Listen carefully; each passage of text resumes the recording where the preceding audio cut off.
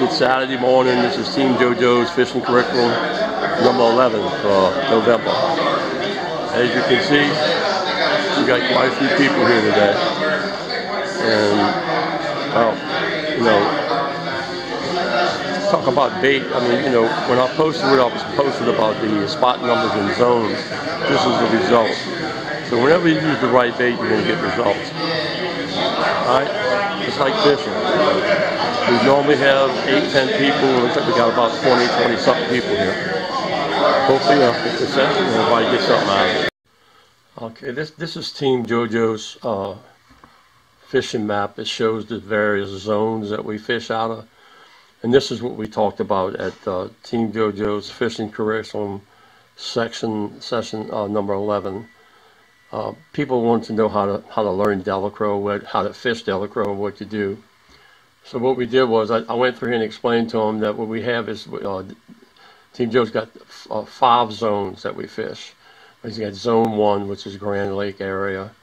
Zone 2, which is North-South Pipeline. And Zone 3 is the Spider Pipeline. And then Zone 4 is Point Lahash area and stuff like that. And then Zone 5 up here is west of east of North Twin Pipeline, east of Twin Pipeline. So we got 5 zones: 1, 2, 3, 4, 5. 5 zones by Terry Buff. Oak River from Orange Bayou all the way out to Oak River Bay is another boundary. That's our boundary. So zone 1 boundary is right here: North-South Pipeline, Little Lake, Alligator Pass, Grand Lake, Orange Bayou, all the way back to the North-South Pipeline. Zone 2 would be east of the North-South Pipeline and west of the Spider Pipeline. And again, Oak River is the boundary over here. Zone 3 would be east of the Twin Pipeline, and then west of the east of the Spider Pipeline, and then west of the Twin Pipeline. That would be Zone 3. You can see by the red line the various zones. But where I cut my teeth at 62 years ago, or 1962, I started fishing Delacroix. And a friend of mine named Buddy Fredericks, he had a gas station on St. Roch and Galvez, and we lived right across the street, St. Roch and Galvez. I was 17 years old. I met him, and he took me fishing out of Delacroix. And he had a wooden hull, and he wasn't a very adventurous guy. I mean, he had a few spots he liked to fish. 15 up here was one of his favorites, and also 14. 15 would sit there mostly all day. He'd have his Vienna sausages and crackers, and we'd sit there and wait for the fish to come to us. But when I got out the military in 1966, I finally, got a boat and started doing my own thing, and started identifying different areas to fish. But still, I stayed in Zone 2, which is this right here. So the majority of my fishing time for many years was this Zone 2. And then I expanded into Zone 1, and then over to Zone 3. Zone 4, maybe 15, 20 years ago, my nephew brought me over to Zone 4, which is, I call it Point Lahash area. And I fished that a few times, but had good success, but it was just another area to try to learn. And then I went over to Zone 3, which was over here by Bay Shallow, up in that area. So my 3 primary zones was 1, 2, 3. And I fished that for many, many, many, many years, caught many, many, many fish. But due to the river water being developed and coming in from Mardi Gras Pass and made its way into Oak River over here, and then eventually it got all up into Zone 1, 2, and 3. I figured I had to, start looking for another area. So about 3 years ago, I started fishing Zone 5, which is this big area over here, includes Lake Robin, all the way up here to Grand Lagoon. I started fishing that area. I started putting numbers together, trying to figure out how to fish it, where to fish it, and everything else. But what I suggested to the people at the meeting was, if you're not familiar with Delacroix, get a Delacroix map and mark in red the north-south pipeline. That's one boundary. Then mark the spider pipeline. That's another boundary. And then mark the twin pipeline. That would be another boundary.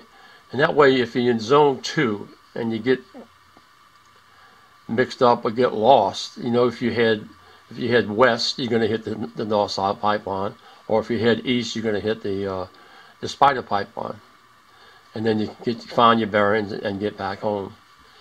We also talked a little bit about Bayou Gentilly up here, and I told most of them, if you could run Bayou Gentilly right now, you can just about do anything, because Bayou Gentilly, you can't even notice where it's at. I mean, it's just gone. It's there, but there's no way of knowing where you're at.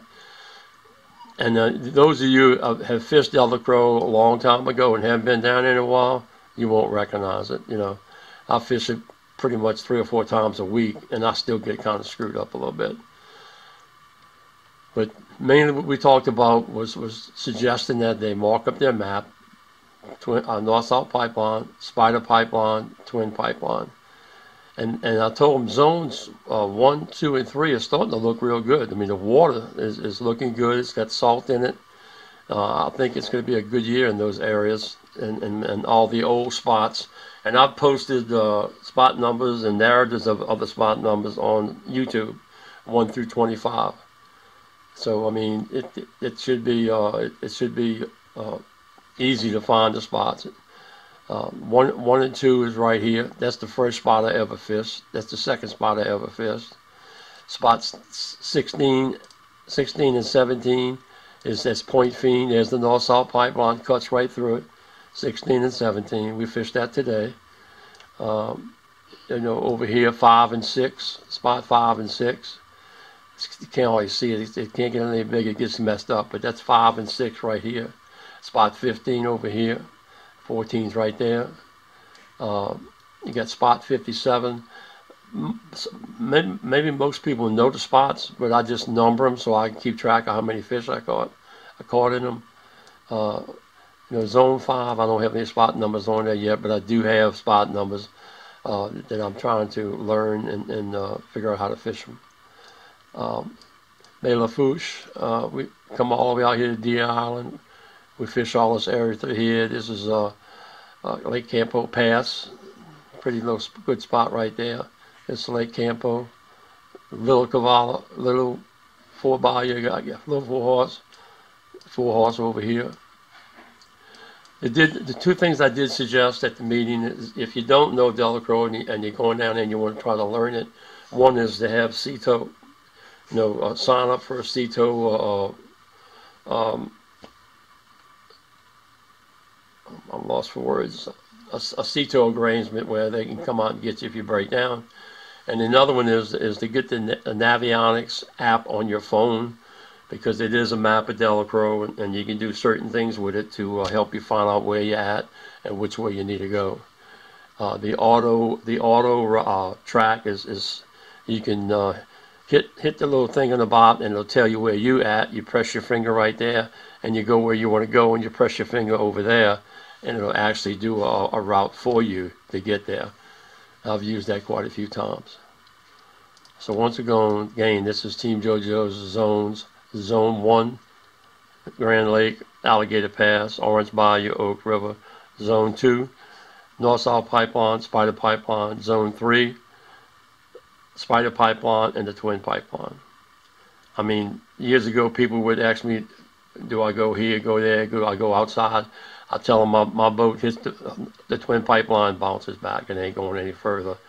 And up to my nephew brought me over there. If I hit Oak River, it would bounce back. I wouldn't go any further. Majority of my fish was done is right through here, zone 1, 2, and 3. So I hope this helps explain what we talked about this past Saturday. I think we had a great group. I think we had 25 plus people at the meeting. We put up Team JoJo's map, and they took a bunch of pictures of the map that we had there.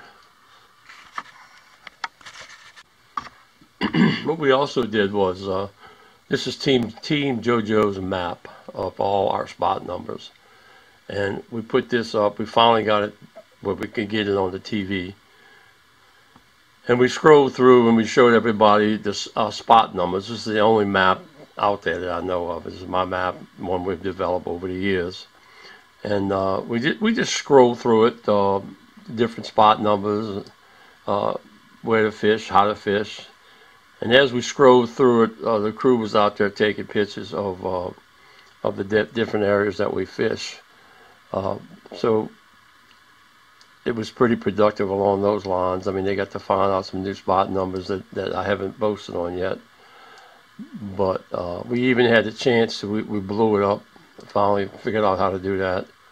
Not the biggest, what you call it in the world, computer there, but there's 18A, 18A, B, C, D, E, F, you know, and as we scrolled through it, they took pictures of it, 17ED, 17C, 17B, 17A, you know, I've fished all these spots, I know them intimately, I know where the holes are, I know where the drop-offs are, just about everything I know, you know, 16 and 17 is right down below here. You know, right, go up now. That's 16 and 17 in Point Fiend. This is the north-south pipeline right up in here. You know, we fished this today, 16 and 17. Caught some beautiful trout in 17. Just not many. I mean, it just couldn't find the trout. But anyway, we went through Team Jadot's map, and I mean, they were taking pictures left and right of all the spot numbers so they can, I guess, add it to their map or whatever. But the one thing about the spot numbers is you know the right spot, but now you got to figure out how to fish it, and boat position, which is very, very important in most of these areas, is having your boat position. You know, 51 over here, 51 A, B, C, D. These spots, probably everybody knows about them, but I just mark them so I can put down on my fishing strip 51A, caught 30 trout, 51C, 12 trout, you know. And then as I go along, if I haven't catch anything, I don't put no numbers by it. But I'll know two things. I'll know my track of how I went out and where I fished, and I'll know how many fish I caught in each spot number. You know, we Bourne Hill Bay, 50B, you know, this is in the Twin Pipeline over here, 43E, 43F, 50. It's all good spots, folks. I mean, and most of what I'm looking for is deep holes. I'm looking for deep holes. I'm looking for drop-offs. I'm looking for edges to fish. Now, these areas here in red, I probably haven't fished these yet, but I got them marked on here. And I'm going to physically go out there and figure out this right here, 42A. Where's the channel at? How deep the water is? What does it look like when it's the incoming tide and the falling tide? It takes time, but once you learn the spot, you know them. I mean, you can pick one of my other spots, and I'll know everything about it. You know, all the particulars on when to fish it, when not to fish it. We also talked about matching the wind. You know, we like the wind in our back when we fish, especially with lures. So if we see a predicted east wind, we know where we're going. We're going to spot 5, 6, 50, 2A, you know, 2B, 2C, because that wind is going to be at our back. If it's a north wind, I know I'm going to 14 and 15. Wind will be at my back, and there's a bunch of other numbers. But we can look at the map and figure out which way the wind's going and pick our spots the day before. Anyway, I just thought hopefully it was a very productive meeting, and everybody had a good time, and a lot of information was shared about secret spots and even techniques.